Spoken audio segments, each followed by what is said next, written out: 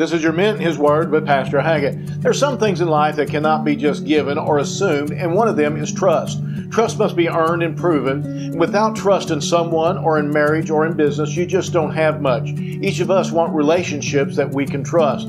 There is one, though, that you can always put your trust in. The Bible says in Isaiah 26 and verse 4, "Trust ye in the Lord forever, for the Lord Jehovah is everlasting strength." This is not just a trust for a day, a week, a month, or even a year, but forever. The Lord has proven over and over that He can be trusted with everything in your life, including your soul, for eternal life.